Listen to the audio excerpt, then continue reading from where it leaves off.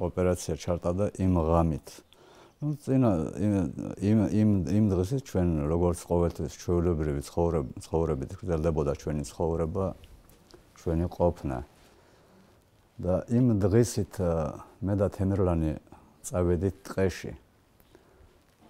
სოფლის ამბავი ხო ვიცით, რაღაცა სარები გვინდოდა ლობიოსთვის. რახან ზამთარში მოჭრილი ნედლი სარი უფრო უკეთესია და იმიტომ მე და თემირლანი წავედით ტყეში. და ახლაც ეგრაყრია ის სარები. ყოველ მაგ სარების დანახვაზე გული მიტრიალდება, რა ვიცი, ახსნაც არა აქვს მაგას. და წავედით, მოვჭერით ის სარები და დაუბრუნდით სახლში, რომ გვესადილა.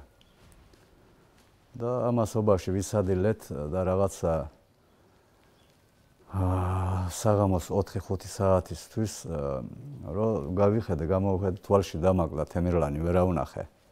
და როცა ეს სარი ნედლი არის მოჭრილი, ძალიან მძიმეა ხოლმე ერთი ადამიანისთვის გადმოტანა გაღმიდან. და ვიფიქრე, რომ არ შევაწუხებინე, თვითონ ხო არ წავიდა მეთქი მთლიანი იმ სარების გადმოტანა. და აგერ კიბეზე აქ ამოვედი და გავიხედე იქიდან მოდიოდა და სამივე ორი ჰქონდა ზურგზე ბეჭებზე გადადებული, ერთი ხელში ეჭირა. და ძალიან მძიმე რო იყო, ახლა ვიფიქრე, გადავალ დავეხმარები მეთქი. და გადავედი. მართლაც ძალიან მძიმებია და იქ რო ვუყურებდი ეს ბავშვი რომ მოდიოდა, მე ისეც ვიცოდი, რომ ის ძალიან ძლიერი ბავშვი იყო, ფიზიკურადაც და სულიერადაც ძალიან ძლიერი იყო. და ისე ჩემთვის ალახს შეველაპარაკე, მართლაც 19 წლისაა მეთქი და ასეთი აქედანვე ასეთი ძლიერი არის მეთქი ეს ბავშვი და ჩემით ვიამაყე, რომ მართლაც ძლიერი ბავშვი უნდა იყოს მეთქი და მართლაც მაგაში თემირლანში მე დიდ მომავალსაც ხედავდი. და მოვედით ეს სარები რომ მივედი, რომ ერთ-ერთი მაინც გამოვართვა მეთქი და ვეხმარო, უარზე წავიდა, მე თვითონ გადმოვიტანო, მამა შენ წადიო სახლში და მე წამოვიდი, ისიც წამოვიდა და უკვე რომ მოვედით, ვისაუბრეთ რამე, უკვე დაღამდა და როგორც ყოველთვის ჩვეულებრივი ამბავი იყო მისთვის, ეს მეჩეთში წავიდა სალოცავად. მე სახლში დავრჩი. და მის მერე არ მინახია თემირლანი. დღესაც მე მგონი ჩემ სიცოცხლეში ეს სურათი აღბეჭდილი იქნება ჩემ თვალების წინ, ის რო გადმოდიოდა იმ ხიდზე, საცალფეხო ხიდია და იმ ხიდზე დავაფიქსირე ეს ბოლოს. და ეს სურათი ჩამჭა გონებაშიც და თვალებშიც და ამის გამოც ყოველ დილას გავდივარ ხოლმე იმ ხიდთან. თითქოს იმ ხიდთან რომ მივდივარ, მე მაგას ცოცხლად ხედავ. და ახლა მეც არ დაველოდე თემირლანი როდის მოვიდოდა სახლში, დედამისი ყოველთვის უცდიდა რომელ საათზე მოვიდოდა. ჩვეულებრივად რაღაც 11 საათისთვის სახლში დაბრუნდა, შემოვიდა საჭმელი ჭამა, ეს ამოვიდა თავის საძინებელში, მე და მედიკო შევედით ჩვენ საძინებელში ეს ღამე, დასაძინებლად დაუწეკით. და მის მერე მოხდა ეს რაღაც ავად სახსენებელი, თუ ამას სპეცოპერაცია ჰქვია, ამას ისინი მაგათ დაარქვეს, მაგათ სპეცოპერაცია. მე ამას სრული პასუხისმგებლობით ვიძახე ამას, ეს არ იყო, ეს სპეცოპერაცია არ იყო, ეგ იყო ჩემთან ოჯახში ჩატარებული ტერაქტი. ოჯახებიანად ჩვენ ძევლად აგვიყვანეს, ამოცივდნენ მძინარე თემირლანი დახვრიტეს. აქეთ მე მომიბოდიშეს, ბოდიში თქვენი ბავშვი ჩვენ კლავში დაუჭერით და დაკითხვაზე არის წაყვანილი. ეს ხმა რო გავიგეთ, მე და მედიკომ საძინებელში ჩამოგვესმა ხმა. მაგას დღემდე მე არ ვიძახე, ახლა ვეცდები რომ გავიხსენო მართლაც მე ის ტყვია, რომელმაც თემირლანს თავში გაუარა, ის ტყვია ვიგრძენი. ვიგრძენი როგორ რაღაც დრამატულ კინოებში რო არის, რაღაც ისტორიულ კინოებში რო არის, აი ეს ტყვია რო გაულის ადამიანს თავში და რაღაც საზარელი ხმა რო მოყვება მაგას. აი ისეთი ხმა ვიგრძენი მე.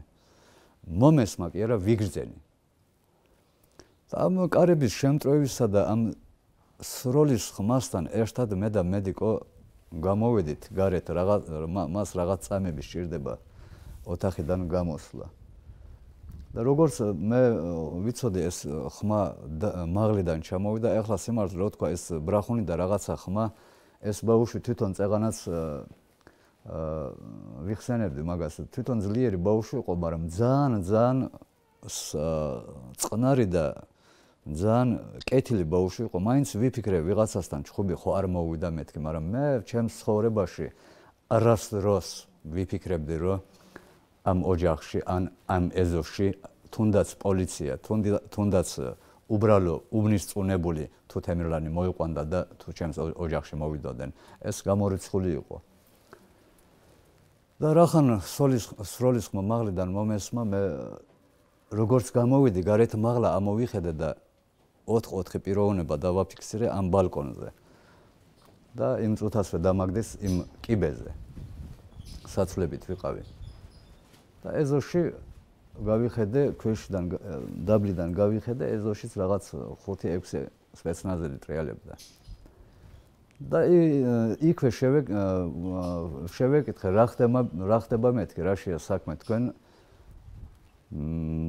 თქვენ მე მგონი კი არა, თქვენ მოხვედით მეთქი ადრესი, ვინა შეგეშალა, თქვენ ადრესი შეგეშალათ, რატო ხართ მოსულები მეთქი.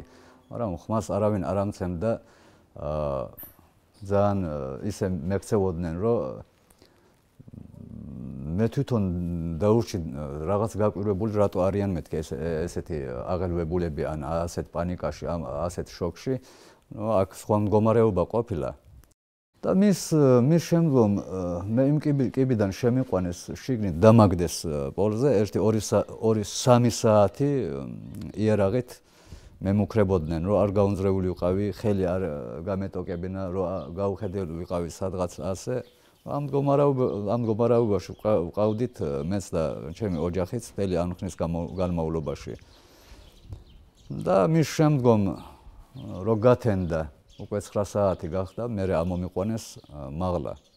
ბოლოს ამ ოთახში ამომიყვანეს, ჯერ იქ დაბლა ჩხრეკვა, ვითომ ჩხრეკვას აკეთებდნენ, ვითომ რაღაცას აკეთებდნენ. ნატას ოთახში შემიყვანეს, მე ბოლოს აქ შემომიყვანეს და როგორც შევედი, კარებზე როგორც შევედი, ეს სისხლის გუბე დავინახე და მართალია მე მან ცოტა თანასწორობა დაუკარგე და მდგომარეობიდანაც გამოვედი. და შევეკითხე, ეს რა ხდება მეთქი. ის ხდებაო, რომ შენი შვილი ჩვენ კლაუში დაუჭერითო და ის გადაყვანილი არისო, შეხვევა გაუკეთეთ, გადაყვანილი არისო დაკითხვაზე. მაგრამ მე იმ კრაუტის იმას რო შევხედე, ტყვია რო იყო გასული, იქ რაღაც ყოველთვის მაგის სურათი თვალებწინ დამიდგა, ყოველთვის ეძინა თავ ამოწეული. და რაღაც გულმა მიგრძნო, რომ მართლა რაღაც ისე ხო არ დაჭრეს მეთქი და შევეხვეწე. და როგორც შეიძლება ითქვას, რომ კაცურად, აი ეს კაცურად და ისე შვილებიც უთხარი გეფიცებით მეთქი თქვენ შვილებს და თქვენ ყველაფერს მართლა მითხარით როგორ დაიჭრა მეთქი, რატო დაჭრით ან.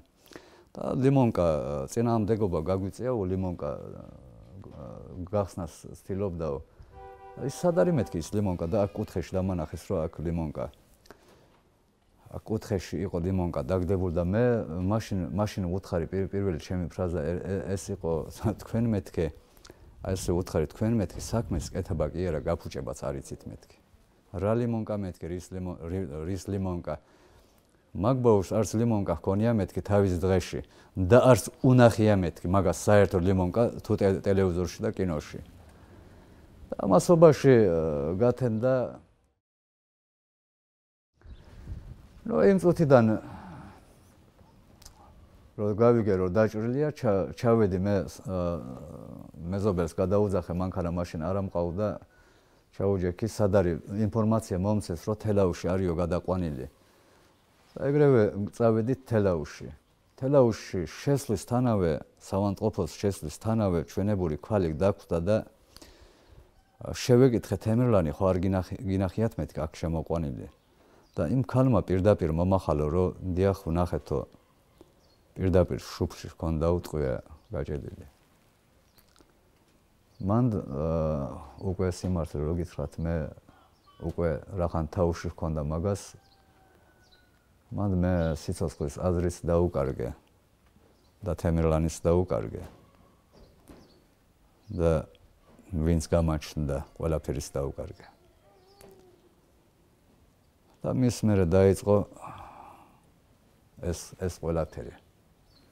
დაბრალება, ტერორიზმში დანაშაულება, საცა არანაირი ტერორისტთან მაგას კავშირი არ ჰქონდა და არც ექნებოდა და არც ამას დაუშვებდი არასდროს. იმიტომ რომ საქართველოში ვინც გინდა, ვისაც უნდა როგორც უნდა ისე იფიქრონ, მე და ჩემს ოჯახს საქართველოსთან დიდი სიყვარული გვაკავშირებს. მე მაგას არ დაუშვებდი და არც თემირლანი წავიდოდა მაგაზე. ყველაზე საწყენი ჩემთვის, ყველაზე ჩემი დამღუპველი, ყველაზე ჩემთვის სისასტიკე დღეს ერთი თემირლანის იმ მდგომარეობაში დახურეტა. მეორე მის დანაშაულება ტერორიზმში. მე მაქვს პრობლემა ხელისუფლებასთან. მე მაქვს პრობლემა სახელმწიფო უსაფრთხოებასთან. მე არ მეშინია არაფრის. მე თუნდაც ის თემირლანის იყოს, მე შიშის გზნობა არასდროს მგონია. არასდროს. მით უმეტეს ახლა. მე დაუკარგე, რაც მეშინოდა ამ ქვეყნად ყველაფერზე მეტად, რის მეშინოდა, მე მეშინოდა თემირლანის დაკარგვა. და მე ის დაუკარგე. ამის მერე მე შიშის გზნობა არ მაქვს, არ გამაჩნია. აქამდესაც არ მქონდა, ამის მერე სულაც არ მაქვს. და იმიტომ ჩემი თხოვნა იქნება ამ ხელისუფლებას. მოდი ვთქვათ სიმართლე, აღიარეთ შეცდომა, რომ მეც რაღაცა დარდის იმ 100%-ის 1% დარდი მაინც რომ შევამსუბუქო. ნუ ცდილობენ რაღაცაში მაგის გარევას. აღიარონ შეცდომა, აღიარონ არაფერია. შეცდომის აღიარება ეს დიდი ვაჟკაცობაა. ჩემთვის ეს დიდი ვაჟკაცობაა. და აღიარონ და მისცენ საშუალება, ადვოკატებსაც მისცენ საშუალება, რომ იმუშაონ და ჰქონდეთ რომ წდომა მაგ გადამალულ მაგ ინფორმაციისათვის და თუნდაც ისიც რო არ იყოს დღეს სიმართლე რო ვთქვათ, ეს ყველაფერი ნათელია, აშკარად ჩანს, რო არ იყოს ეს ასეთი აშკარა და ასეთი ნათელი, ასეთი დამწუხრებული ხეობა არ იქნებოდა, მთელი ხეობა. ასეთი დამწუხრებული ჩვენი საქართველოს მოსახლეობა არ იქნებოდა. ასე თუ ისე მე დასამალი და დასაფარი არაფერი არ მაქვს. მე ალლაჰსა და ღმერთსა ვფიცავ. ალლაჰსა და ღმერთსა ვფიცავ. მე ისეც არ გამომივა ხალხმა რო თქვას, როგორც ქულს ისე არაწვიმსო. მე ამას თელ სოფლიოს დაუმტკიცებ. მე თუ შეუძელი ჩემ იურისტებთან ერთად, ჩემ ხალხთან ერთად, ჩემი ქართველ ერთან ერთად, ჩემ ქისტებთან ერთად მე დავამტკიცებ სიმართლეს.